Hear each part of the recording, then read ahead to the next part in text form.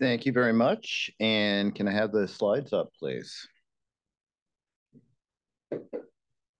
So, as Jeff just mentioned, I am the institutional official at the University of Pittsburgh.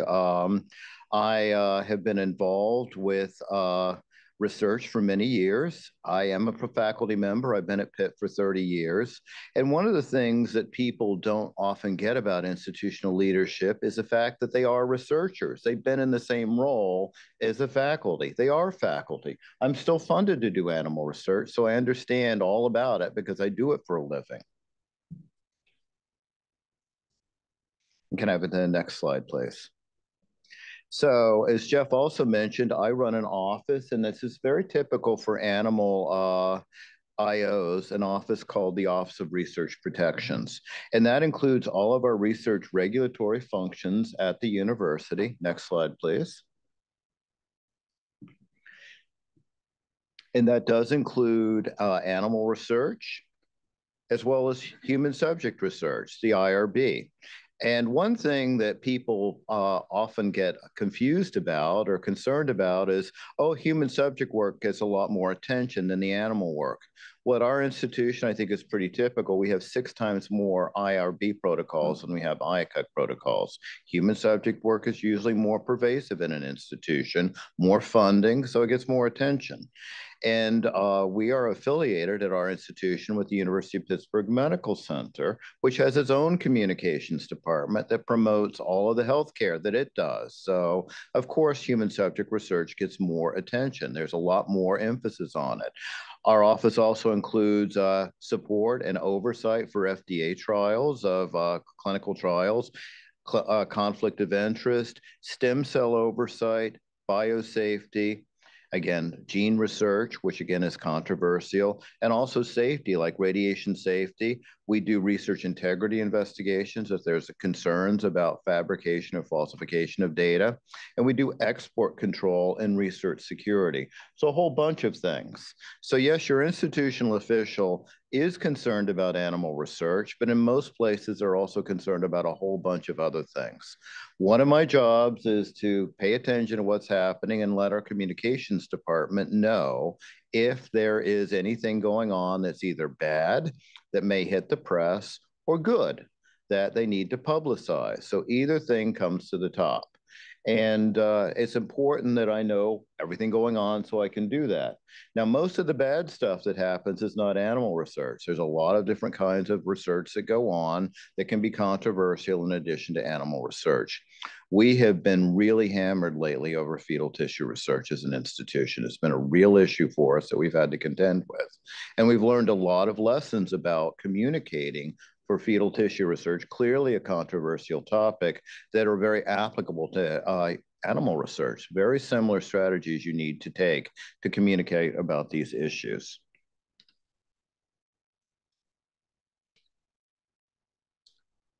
Oh, wrong way. So today, in a few slides, I'd like to talk about our strategies for communication at the University of Pittsburgh and to provide some advice to faculty members about communicating about their research. And this is pretty global. It doesn't matter if it's animal or human subject or any topic at all, things you need to think about, and also how to avoid landmines.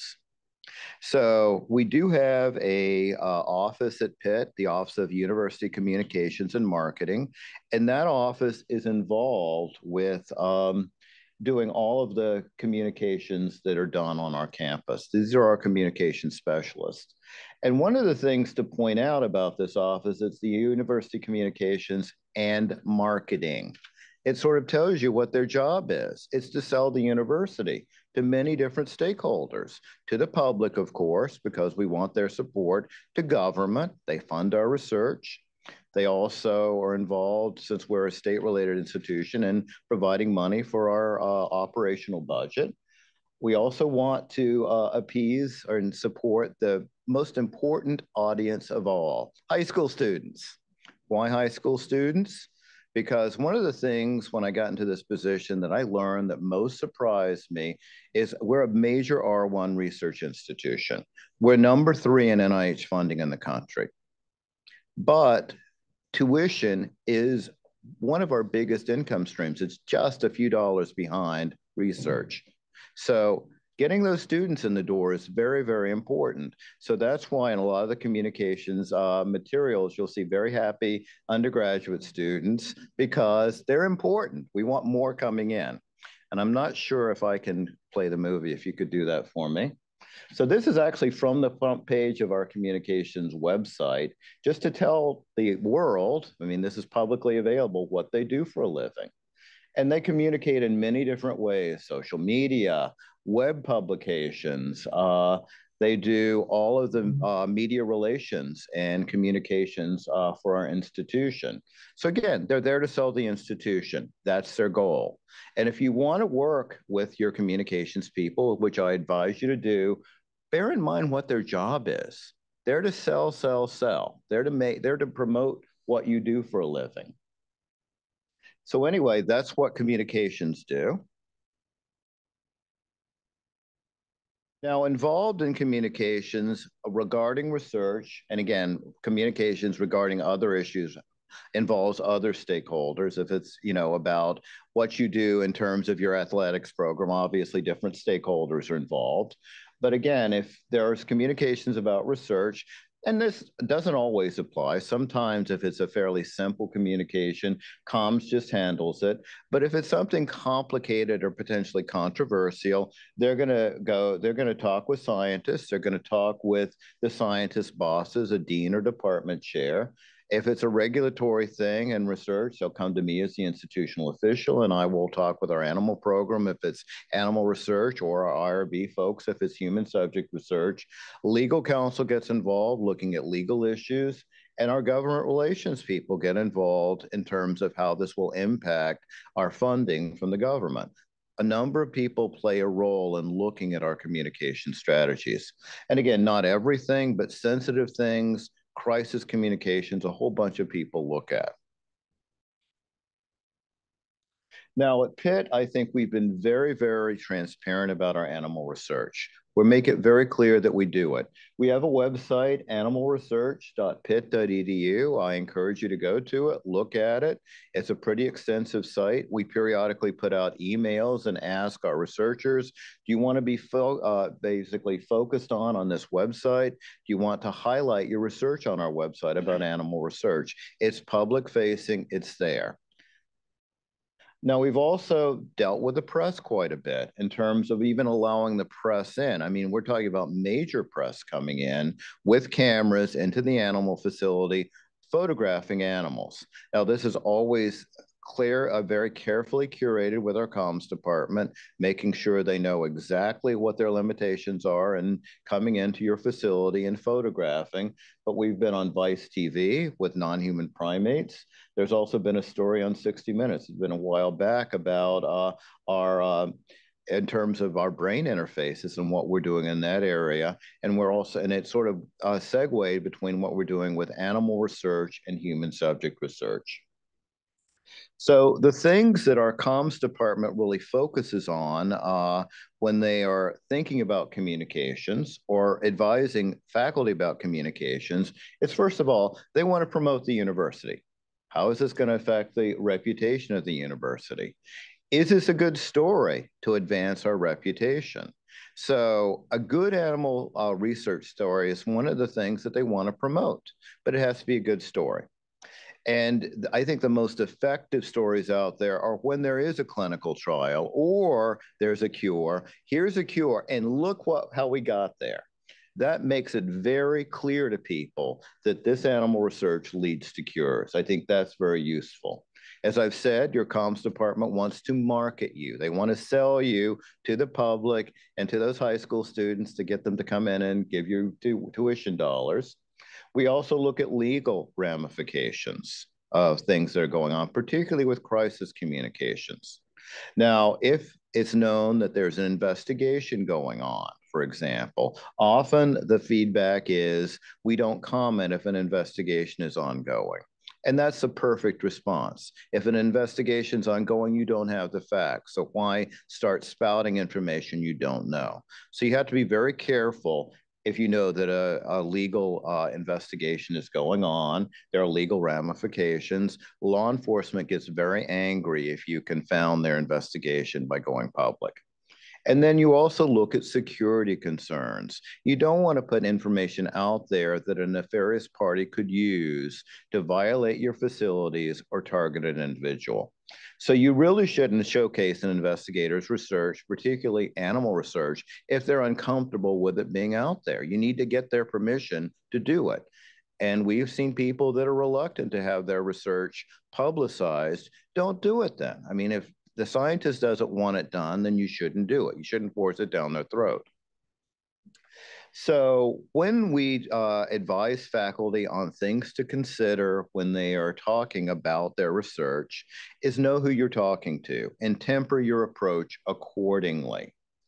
Now, we've mentioned this several times during this meeting, that some of the best ways of advocating for animal research are not going to the media, but talking to your neighbors, your family, et cetera. We've seen in social movements, that's the most effective communication. You win people over one at a time, person to person. And with the holidays coming up, we're going to be interacting with family a lot in the next week. Golden opportunity to sell animal research. And that's how you do it. And we've seen this being the most effective communication route. The other thing, and we've learned this from fetal tissue research, a truly adversarial audience will not be swayed by your arguments. By talking with them there, you're just giving them ammunition to use against you. So if you know that a publication is going to be very adversarial to your work, why talk with them? They're not going to spin it positively ever. So be careful who you talk to.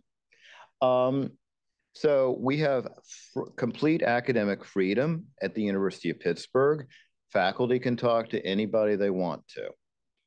But we also tell them that you can speak for yourself and not the institution. You can't say, the University of Pittsburgh supports this viewpoint. Our chancellor can.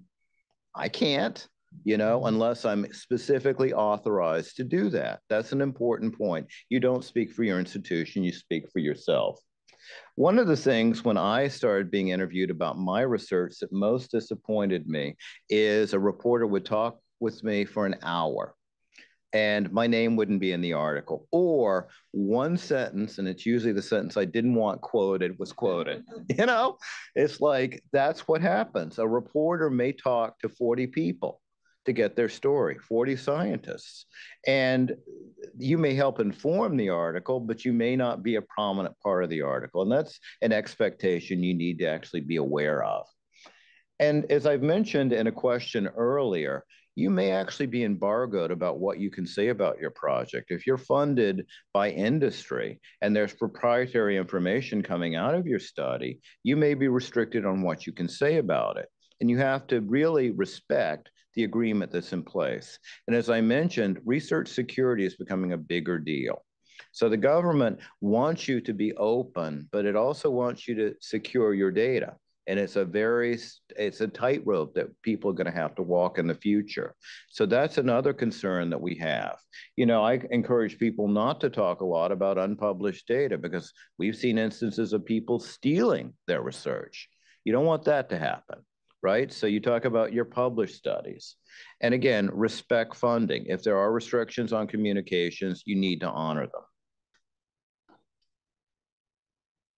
And again, some things that we tell people to avoid landmines, consult with your communications department prior to agreeing to give an interview. Most people don't even know who their communications department is, even though they look at their stuff every day on their computer. They look at all the stuff that they put out. But the communications department can give you good advice, including this is a very adversarial media outlet. You may not want to talk with them. So they can really give you good advice. And if you're particularly be talking on camera to a major news outlet, let your comms department negotiate this for you. They know what restrictions to put into place, how the best practices that should be there. You don't. You may not think of anything, so let them negotiate. More and more of these interviews are on Zoom, and one trick I learned, let your comms department do it. Set it up. So it's your Zoom, not the media's Zoom that you're on. Then you control it. You know, if there's chat messages or whatever, you get them, they don't. So that's an important thing to consider. Again, media training is important for faculty, particularly if they're going on camera to give an interview, and our communications department offers it.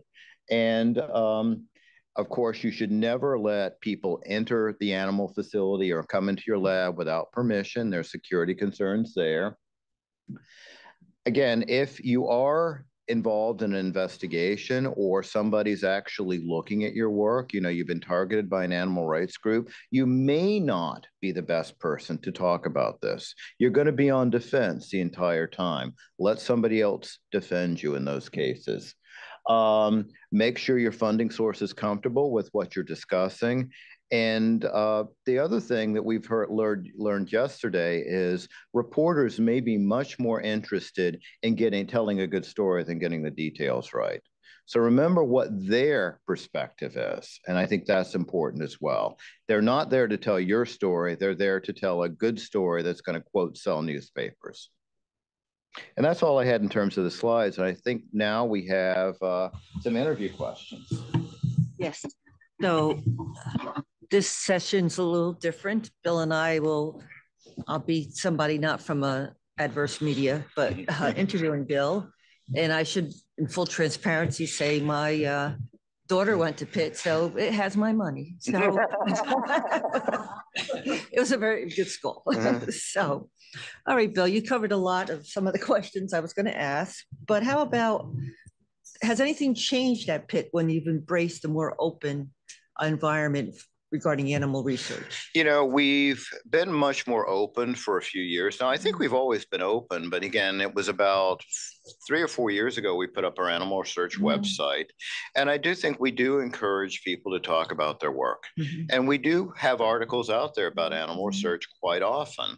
You know, we did a lot of the COVID work at our institution during the pandemic, and we had folks from our vaccine institute out there all the time talking about their work. So we are open. We coach people on how best to sell their work to the public, talk about their work to the public, but we are, I think, pretty open about everything. So would you say that it lends itself to a more, not relaxed, but more engaged environment? I think it does. I mean, I think we're pretty engaged, and we encourage our scientists to be very engaged with the public. So what advice you'd give others who are seeking institutional buy-in and maybe don't have it yet for expanding communications about their animal programs and research? Again, I think you need to be able, I mean, you tell people that you want to sell it in the right way. You need to be very open and honest about what's going on. And I think it works. Point people to places like us that do have our websites, and we are open about the research that we do. They might get started by dealing with, and your comms department at a university knows who's going to be friendly to you. You know, start by engaging friendly media outlets that you know are going to be helpful and not harmful. So, I mean, those are things that you might do. And you mentioned you had the slide with all the different responsibilities you have, and there's people at other universities with similar type positions. So does it take a crisis to get engagement and change, or can it happen differently? Well, a crisis always focuses you. So there's a lot more attention to a particular topic during a crisis. It's not the best time to tell your story because you're going to be by definition on defense then, simply because people are, you know, accusing you of doing things. And again, we did have some problems in terms of an infiltration that happened a number of years ago. And that did encourage us to be more open about what we did. It really taught us, yeah, we have to be more proactive about our communication strategy. So it did help us be more proactive at that point. So any advice on when leadership changes and you have to educate new senior leaders, or like if yourself should leave, how do you keep the continuum going? So again, it's always a challenge because a number of folks are involved in the whole communication strategy. As I've said, there's attorneys, there are government relations folks, your comms director, and they turn over all the time. So there is turnover. You just need to meet with people and talk with them and really try to get at the very top institutional buy-in to what you're doing. And my last question is, people often say, you know, public institutions have it harder than private institutions because the public institutions get funding and, you know, they're FOIA. What do you have to say about that? Again, it may go the other way because if you're a public institution and everything's publicly available already, then there's a good reason you should be open about the research you do because everyone knows about it already. Private institutions may want to be a little bit more cautious because a lot of their information is protected. It's not out there, and they may be more reluctant to share. So I think it's important for everyone to be judicious in the information they share with the public. You know, if I was a private, you know, and in Pennsylvania, we have an affiliation with the state, but our open records laws don't force us to, for example, put IACUC meeting minutes out. And so we don't, you know, I think that it's okay to be somewhat protective of certain materials because that allows free dialogue during meetings. You know, you do want confidential discussions to be frank and open. So if you have to put them out there, it may constrain communications a bit. Well, thanks, Bill. I'm going to turn it over to Jeff and Allison. Yes, thank you so much. We now have a brief video of Bill, an conversation that he had with Lana Rivolo Grasser, who is a postdoctoral fellow with the Neuroscience and Novel Therapeutics Unit within the Emotion and Development Branch of the National Institutes of Mental Health. So Dr. Yates, I've been approached by some media outlets who are interested in having me speak on the animal research that we're doing in our lab and at our institution. Is there institutional support for me to be able to do this? Sure.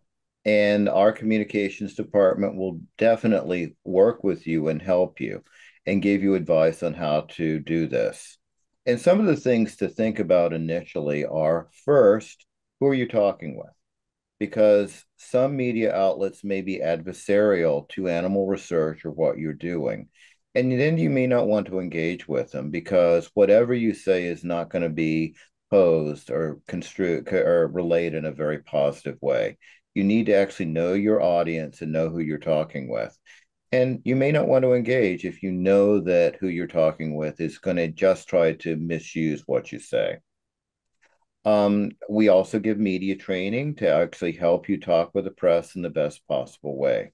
If this is going to be a print article, often, or a website article, they will likely be talking to a number of people on a particular topic, and they'll take quotes from your interview.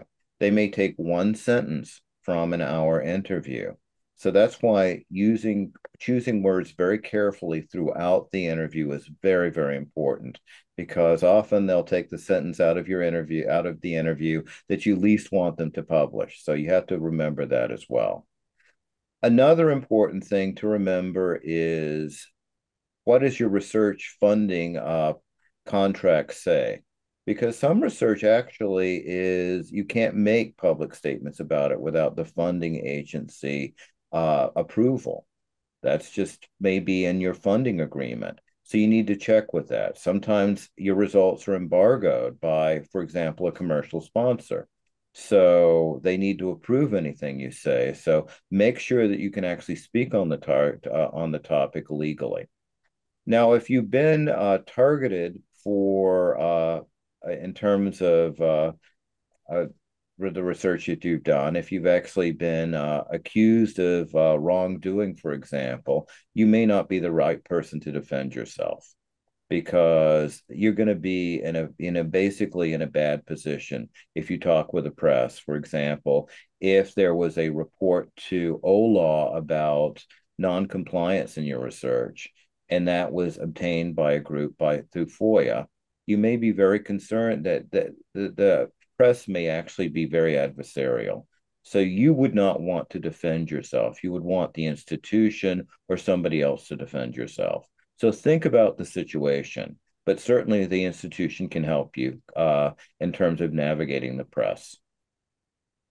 That sounds great. And I am wondering, what are those institutional protections that they have in place in case there is some sort of retaliation or aggression from maybe not only a media outlet, but folks who are reading what's published there? So again, that's possible.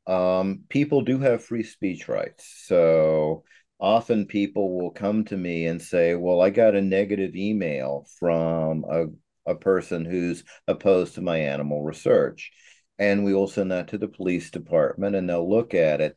And again, if they just say that I don't support your research, I think it's bad, I think it's cruel, nothing we can do about it. That's free speech. People can criticize you. If there is any threat of violence against you, then certainly that's something that law enforcement will get involved with. So you do need to know your chain of communication, who to go to.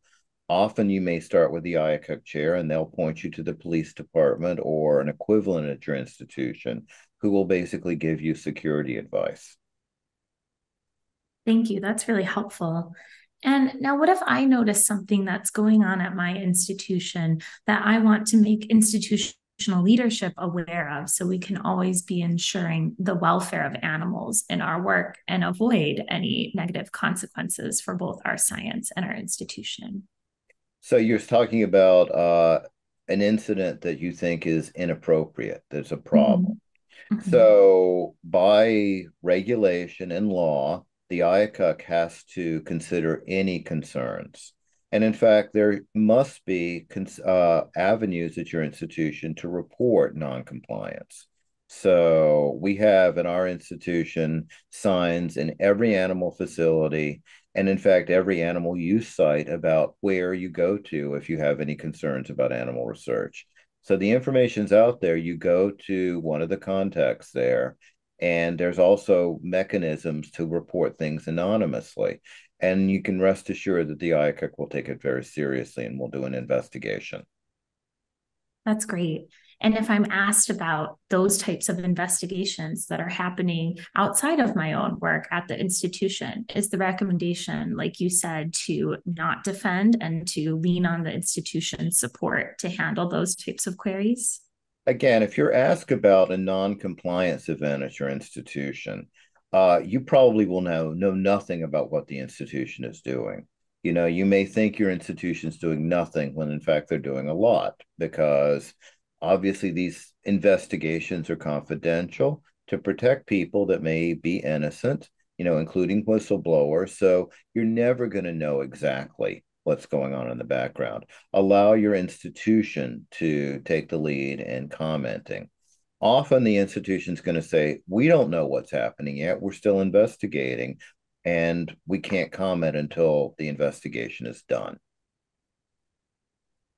And I have one last question for you, Dr. Yates. I'm curious how we handle visits from legislators or other lawmakers who might be interested in seeing the work of our university that might intersect with visiting animal facilities. So your university likely has a government affairs staff, and that staff, that's their job is to interface with government.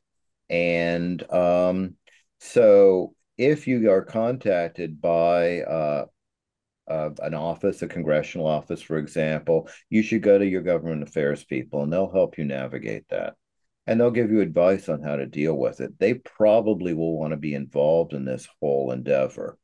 And if you think that it would be helpful to have a legislator who's negative to animal research visit your institution, again, your government affairs staff would be the people that would help arrange that. They have the contacts and conduits to make it happen.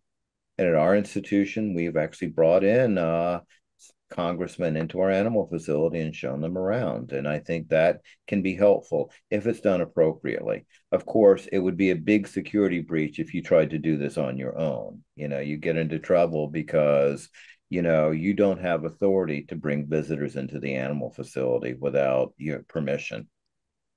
And it sounds like that's a way that we always make sure that the animals are being protected as well, to monitor who's interacting with them. Right. You do not want strangers in the animal facility at any time. You need to go through official channels. But again, you have a large staff at your university, a lot of very trained professionals who are expert in dealing with the press, with the government, etc., and make good use of them. Make use of their expertise, and they can give you good advice. Definitely will do. Thank you, Dr. Yates.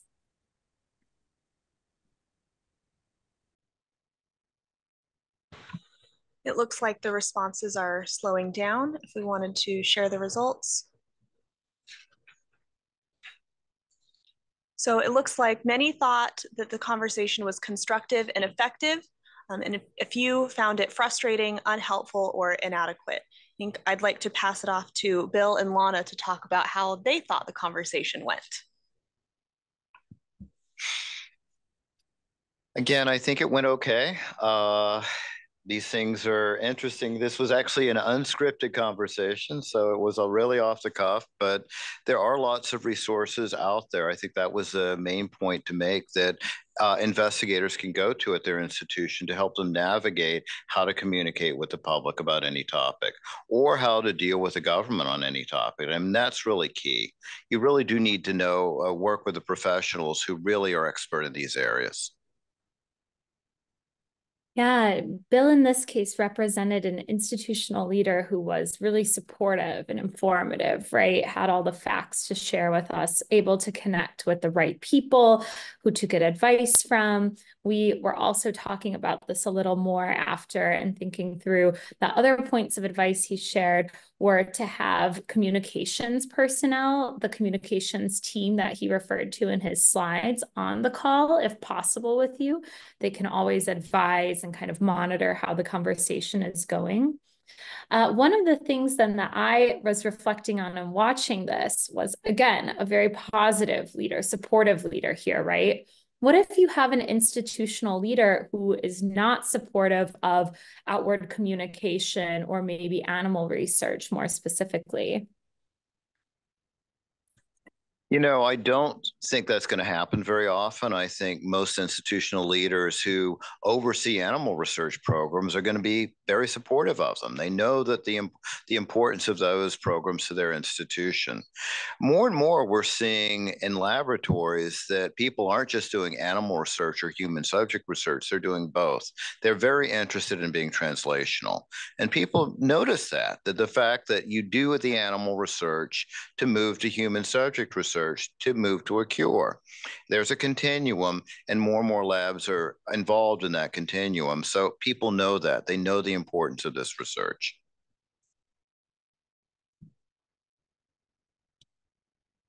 So, Lana, like, what did you find hard or difficult to in that conversation, and how, now that you've done it, how would you suggest preparing for a conversation like that with for someone else who has to talk to their institutional official? It's a great question. So one of the points of advice that Bill had shared with me was to do an adversarial mock interview for when you're speaking with the public, with whatever the target audience might be, like in case you were to encounter pushback. And I think, you know, he just shared that most of the time, chairs, institutional leadership are going to be supportive, right? Because they're overseeing these types of research programs for a reason. But even if it is a supportive leader, having an opportunity to practice what that conversation is going to be, perhaps with another colleague who's gone through the process before, to make sure even that you're asking the right questions, right? There were things when we were viewing this video back, thinking about, oh, I should have asked who else can be on the call with me, if there are any legal teams or communications folks that can join, and I forgot to ask that. So being mindful and just preparing for the conversation, talking it through with someone else so that you don't miss any important points that you might want to hit, and also being prepared with all of the facts and the information. So again, Bill talked a lot about the importance of knowing the outlet that you might be speaking to. So have you read pieces in that outlet that have been written before? Do you have an understanding of who their target audience is and what their goals are, and being able to bring that information to the conversation? And your comms team, again, probably knows at least locally who all the outlets are, who's going to be friendly and who's going to be adversarial. That's why they're such a good resource. Thank you both. So this morning we spent a lot of time talking about openness and the ways we are moving forward in that space. However, sometimes it can still feel like an institution being open is the exception rather than the rule. And there is often a safety in numbers element that can make people feel comfortable. Do you think that this could be achieved through some sort of official mandate to provide, say, annual reports on animal research information? Well, we do. I mean, at least for large animals, we send those to the USDA. We have to. So that's already covered. You know, in terms of rodents, we actually can estimate the number of rodents we have because we know how many cages are there every day. We don't actually count the number of rodents. That's actually not required. So, but in terms of some aspects of your program, you may not want to be open. There's proprietary things that go on. And I think if a institution, if an entity is getting, for example, a lot of commercial studies, that's what they're basically doing, they may be inclined to be less open because they're the people that are paying their bills, they're actually giving them research, don't want them to be so open about the work. There are a lot of considerations. I'd like to encourage our virtual audience, if you have questions, please post them in the Q&A. Alice. So I agree with everything that you've said, Dr. Yates, but I've also run into institutions where I've heard the very frustrating response, don't poke the bear. You know, we're just gonna let this go and it'll go away. And especially when things have calmed down a little bit, and I'm thinking, this is our chance to get the story out there. And they say, oh, no, don't go there. And this is the comms people who are telling me and who are advising the institutional leadership. When you hear that kind of thing, do you have any suggestions for how, and they also don't want to talk about it for very long. So do you have any suggestions for how to get through to people that there may be a different way to think about this? Again, I think there is institutional turnover that occurs. So I think it's important, if you're having pushback at your institution, encourage the folks that are pushing back to talk to people at other institutions to get their perspective. I think that's very important. You know, you may have, for example, a person in your counsel's office, a lawyer who is not so familiar with this topic because they have a lot to worry about in a counsel's office at a university, and go to an attorney at an institution that's more open. Get their perspective. I think that's the key. Bill, if I could, what steps were needed to create your animal research website? Like what offices and departments were involved, and how did that come about? So our comms department wanted to do it. So our comms department said, this is important now to make sure that we have a site that we can point people to who are concerned about our animal research. So they led it. Then they came to the animal facility folks, attending veterinarian, me, others, to actually get content for it. They highlighted Americans for Medical Progress because our former comms director, when that site was created, was a big advocate for that group, and got information from their site. And then, of course, more recently, we've actually put out email solicitations to investigators. Do you want your work focused here? and focused on here. And you'll see a number of work from a number of investigators that's out there. And that's because the investigator said, yeah, I want my work featured here. So I think that's important. Now, sometimes investigators are more reluctant to be on websites like that because they're afraid of targeting and other things. So you also then need to bear that in mind. If they don't want to be out there, then you shouldn't push them into the limelight. Great. Thank you so much. So going back to the openness topic, because we've had a lot of discussion about that today. What advice would you have for other institutional officials as they consider movements like the USARO initiative when they're doing their internal calculus of whether or not to formally join something like that or to do it more informally? I do think that institutions, this is a new initiative, and I think it's safety in numbers. I think it would be very effective to have a campaign to try to get a lot of people to informally sign on before they formally sign on. If there's a lot of institutions think this is a good idea, but I don't want to be by myself, then that's a good way of getting a lot of people on at the same time. You just need to have buy-in in the background before you have buy-in in the foreground. Nicole?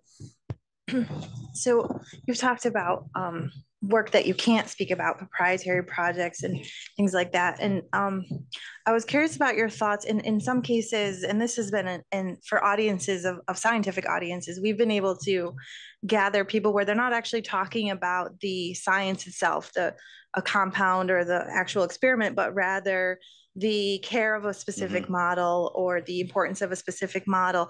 Have you had experience where, you have a study where it's exciting and you can't talk about the actual research, but you're able to at least talk about the uniqueness of the model that's being investigated or the nuances of the care and whether that is something that we could be more open about? No, I think being generally open is very, very useful. I think important to do, easy to do. I mean, if there's restrictions because of proprietary concerns about particular research, they just don't want you talking about the data, the exact results from the study, or what drug you're studying, for example, what compound, not about the general aspects of the research. I have one last question, but if anyone else has a question, please post it and we'll ask. So for our faculty, our scientists, how do you recommend they prepare themselves to come to your office to ask about, I'd like to start an initiative, I'd like to make sure that you are pretty open, but say their institution is not. How do you prepare them for that conversation? Or what advice do you have for them? Again, you need to know your institutional leadership and their background. I'm open about this because I've been an animal scientist my whole career. I've been on AMP's board for 20 years. So I'm open to this stuff because that's just my background. If your leader is from a different background, I think you really just need to do benchmarking. That's really what sells institutions is this is what other people do. We're not playing the same game as other people, including very reputable institutions. So we need to actually step up to the plate and be just as reputable and open as they are, because that's the norm, not what we do. You need to have the data to back up your arguments. So oftentimes, folks that might be concerned or might want to have conversations with their institutional official about these topics are not senior investigators. Some of them might be earlier in their career. They might have other positions in the facility. How would you empower them to seek out their institutional officials specifically? So again, you just need to know who they are. They're largely scientists. Most people that work up to research oversight roles were researchers themselves. That's what gave them the background to do that job. So I think you basically tell people, don't be afraid of them. They're open to discussion. And that's a concern. People actually because I've been at my institution for 30 years, it's a little different because everybody knows me, you know? So it's like, you know, when I go to a meeting, I have to leave an hour early because I'm going to encounter people in the hallway that want to talk with me. But again, if you don't know your institutional official, first of all, get to know them, schedule a meeting. It's not frightening. And also really encourage your institutional leadership to get out there and meet people. That's part of their job as well. Paula? Dr. Grasser, I just have a question for you. Could you provide some, just your experience? I know you've done stuff and has to do things. You know, can you provide any, you know, insights on your experience in accessing, you know, conversations with institutional officials to do something in outreach or communications?